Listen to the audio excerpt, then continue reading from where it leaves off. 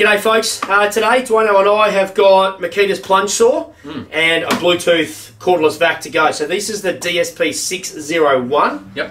And this one, I can never remember the damn thing, DVC864L. These are both twin battery units. You need two 18-volt batteries because they are 36-volt tools. Yep. They won't work with just one battery. No. Alright, so yeah, we're going to go test these and come back and tell you what we think. Yep.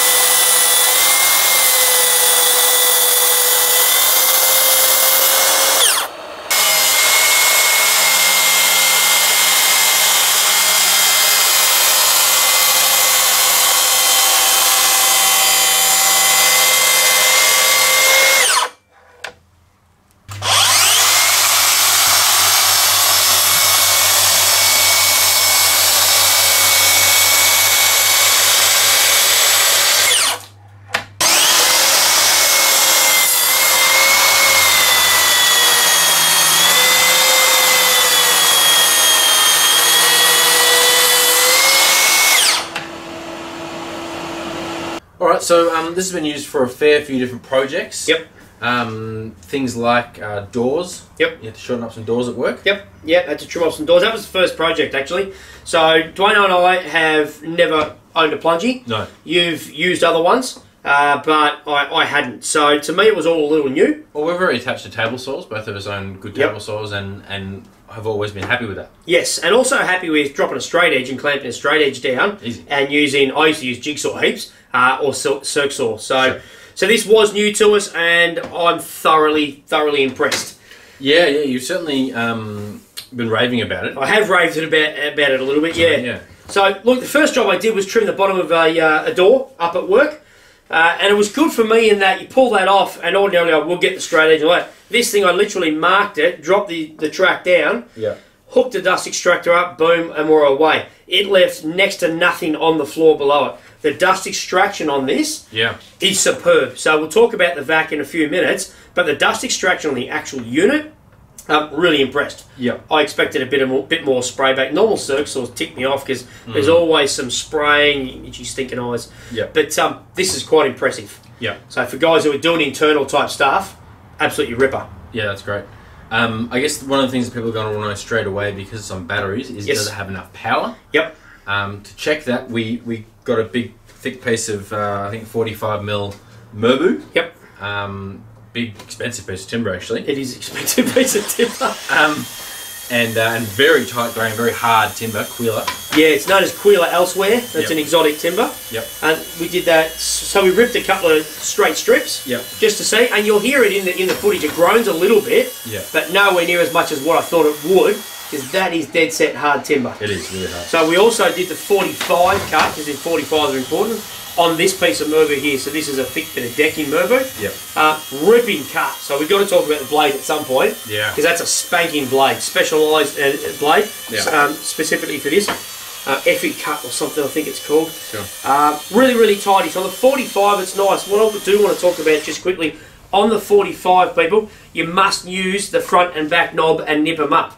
So when you undo it, I think we've got a little bit of footage here coming up, undo both, but if you only do the front one up, because the back one's a little bit hard to get to, it's a little gnarly, you need to lift the front of the saw up and actually do it from the back. Otherwise you'll get a little bit of hinge drop at the back, and I was lazy and went to do it one time with just the front locked off and realised that I need to not be lazy and actually nip them up. So it's got 45 degree or 48 and it's a 0 cut or -1, which is really good for just cutting back if you actually want to join some panels and just a little back cut. Sure. So that's handy. That rear bevel knob is probably the only thing on it that's a little bit kind of tucked away and a bit annoying to get to. Yeah, I reckon maybe a lever lock at the back somehow. Don't know how. Everything else is very ergonomic, very intuitive to push and hold. The handle's cool. Very comfortable. I've even got a short little thumb, we reckon. We found out over the years that I'm a bit weird. But to drop your hand there, press that, pull the trigger and plunge down, that's sensational. Really easy to access. The batteries don't get in the way or anything. It's a really nice, easy to use. Yep. Now the track as well, we also liked. Yeah. When you set it up, you have to adjust these little cams here down. Yeah, you've got two little cams here on the side. Now, if you don't adjust those, you're going to pop it onto the track for the first time. You're going to get a bit of knock to the left and to the right. Yeah. So you do need to just tighten them up until all of a sudden that rock's gone out of it. Yeah. Then you've got a sweet looking jigger. Then plunge down for your first cut. We did have a guy on Instagram who actually messaged us going, I've stuffed it up so I didn't do the cams. Yeah. And he gouged a tiny bit out on the inside of his track. And had the rubber on the side would have looked terrible. Yeah, it did. Yeah, I think it did look terrible. So, so you do need to do those. Also, noting, sorry, I should have said it before, with your 45 degree, you've got a little locking slide here. So it looks like literally a washer underneath. Yeah, it is. Yeah. Just slide it out and it locks under the track because at 45 degrees, the thing is side heavy and it will drop over. Yeah. Nothing you can do about that. No, and that's, cutting bevels on any handheld unit is never that great. No, it never quite feels the same, does it? No, it's bizarre. That's why we always use table saws for it. Yeah. Now the adjustment for the bevels, really clear numbers. Yeah, super. White on black. Yep. Same with the height adjustment over here. Yes, you can see that nice and easy. It's got an easy twist knob. And they're quite raised too, so it's not just like drawn on, it's going to wear off. No, it's going to stay on for ages. Yep. So height adjustment's really easy as well, although it does drop instantly as soon as you turn the knob, so if you're looking to go back to the previous depth, you're going to have to pay attention. Yeah. But that's kind of to be expected. Yeah, it probably is, but I wonder if at some stage maybe they can do like a little pop-in indent for 10, 20, 30, 40, 50. Yeah, that'd be a good idea. Something like that, just so as you feel it just positively goes 20. Just so if I go, well, I'm ripping through 18 mil, drop it down to the 20 and it can run through all the time. You do have the height of the track, so you're going to take that into account. Anyway, it's good and it's really functional. Yeah. I just found it a little clunky sometimes. For sure. This little blue knob here, or slider, whatever you want to call it, that is simply for when you want to change your blade. So take your batteries off, of course, press this down, and you actually just actuate this little blue thing. It holds the blade down, so you can actually get to the hex key inside there. Exactly. So it's got nothing to do with the cutting, the depth, anything like that. That's right. There's also a little lock at the back here, which just locks, I don't know what you call it, like a depth stop. I can't remember what they called it. Something like that. Yeah. And all it does is it locks it down so that it stops at about 2 or 3 mil cut depth. Yep. Just for scoring a sheet, if you want to do a really neat cut. Yep. So that your top looks really finished. First, yeah. So you just pop it in and it'll lock it down at that or side. So it's got a little red ring around it. You can't miss it. Yep. So yeah, the features are really nice on it. Yep. Nothing feels like it's going to break off. It feels like good quality plastics and everything seems tough on it. The base is super tough, and Makita are known for decent bases too. Are these magnesium? Do you reckon these bases? Yeah, that'll be magnesium. Same with the blade guard. Side and positive. Yep. What you have, it does come with a fence. So you got the front and the rear. You can put a fence in front or back. Yep. Has got variable speed. I didn't use the variable speed on a job. Yep. I did hit the trigger and dial it up and down, but me personally, probably wrong, but as we know, I run everything flat knackers. What speed does this go up to? I got you there. I'm going to say 6,500 RPM, and it's probably wrong. I think it is over 6. Is it? Yeah, I think it was 6, okay, we might annotate 3, that. Something like that, yep. I'm guessing 6.5, but I've never won TAT, so my number settings is pretty bad. Couple of battery indicators here as well. Yep. Bit of an anomaly. I've noticed that number 2 seems to drop first. Okay. So Dwayne and I were chatting. I'm like, oh, it must start off battery 2 and then kick into or something like that. But you don't think that can be the case? Well, it's a 36 volt unit, so and it can't use one battery at a time, so it has to be drawing them together. Okay. Otherwise, it's not getting 36 volts. Yeah. So I don't know why it's doing that. So I don't know. Look, strange. Every time I use it, I do have the batteries fully charged because obviously in our testing phases, I can't have negatives and go, oh, but maybe my battery's almost dead. So these things constantly go and change and charge. I use them when they're topped up. So. Sure. But anyway, so the battery indicators are at least there, unlike some stinking tools with some brands. You have to pull the battery off to look on certain tools. That kills me. That is right in your eye line. I love it. Yes, yeah, for sure. Also got Bluetooth on it, so that's where we bring up the VAC that this is paired with. Yep. We'll go through the VAC pretty quickly, but what I want to say is the Bluetooth is sensational when it works. You hook the hose up. As I hit the trigger here, the VAC's behind me. This thing tells this thing to turn on. Yeah. Whiz bang, all goes. The only thing I've found when you pair it up, the next day or 2 days later I come out and I've got to pair it again. It doesn't happen mid-job, it doesn't drop out, so I don't know if I'm only supposed to take one battery off and have another one on while I take that off so it doesn't... That doesn't seem right. I don't get it. So if you've had this happen and you've got an answer for it and I'm the idiot, that's okay. Let us know. Be gentle. That is the most likely scenario.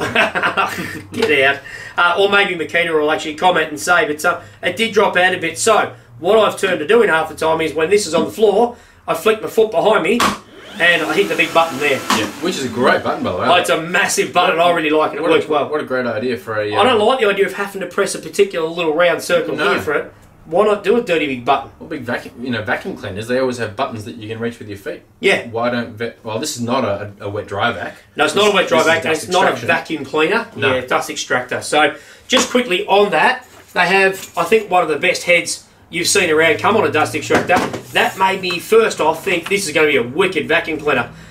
The head, I think, promises more than what it delivers as far as the vacuum cleaner on carpet. It's only 74 CFM. Yep. 2.1 meters cubed per minute. Yep. So it's not a big vacuum cleaner. I think I was thinking the wrong things. It's a dust extraction. I think that's a little bit misleading almost, that head. Yep. Maybe that's from a sort of higher output unit. Yeah. Or maybe they think I should have known it only suck up dust off the concrete. I don't know. Maybe, yeah. But it's definitely a dust extraction unit. Yep. Nothing more than that. Yep. And as a dust extractor, it does its job really well. Really nicely. Yep. 8 litre capacity. Yep. Only up to 70 dB. It's very quiet. Super quiet, yeah. I was making the point to Mike before that I was asking who's going to buy it, because that's about $550 on its own. Yep. I think you're committing 4 batteries to this system. Yes. Between this saw and this dust strip. Yep. So just to have it running. Just to have it running. So to me, you're probably going to... Most guys are probably going to end up buying another couple of batteries and another twin charger to go with this unit. Yep. So the true price of it for me is probably more like $850 or something. Yeah. By the time you buy that extra gear. So it's a fair investment, and I was asking Mike, who's that aimed at? Yeah. Because it's not aimed at guys who are putting up houses, that's for sure. No. No, not your framers and your Exy type guys. No, but I think we agreed more Renault guys, DIY, your gyms, fix-its, more boutique cabinet makers who come in. You don't see many cabinet makers trimming stuff on site now, I don't think. No. I might be wrong, baseboards, that sort of stuff maybe, but in general, it's more internal staff.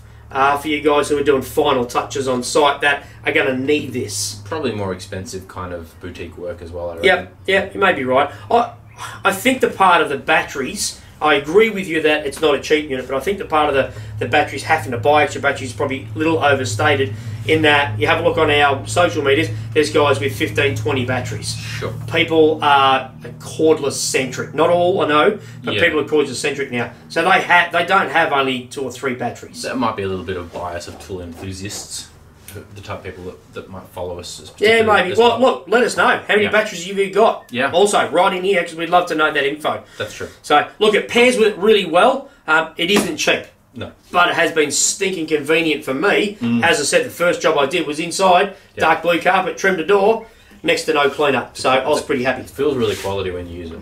Yeah, it does. Yeah, it is tidy. Yep. Alright, well, that's probably all we've got to say, really. The saw's performed admirably. Yep. It's won you over to track saws in general. Yeah, it has. As we said at the start, I'll just repeat it, we're very big on table saws. We love our table saws, you and I, and do a lot of jobs on it. This, in quite a few little projects, has won me over. Yep. One in particular that was already sitting in the trailer, a job I got sucked into, and I realised I hadn't cut the back of this cubby house thing off that I had to build, doll's house. I literally laid the track in the trailer and skimmed it right along the back, and it was dead set perfect. To do that another way would be painful. Yeah. So it was perfect. Yeah, yeah. So, sure. Alright, well, we want to hear what you guys have to say about it, especially if you've had any issues or if you've worked out the Bluetooth system perfectly. Yep. How many batteries you've got, what you think of getting this set up. Would you get the dust extraction as well, or would you just get this? Yep. But we think it's a really nice unit. It's won us over. Yeah. And it feels nice and powerful in the big stuff as well. Yep. In the hardwoods. So definitely plenty grunty, I think. Yeah, for sure.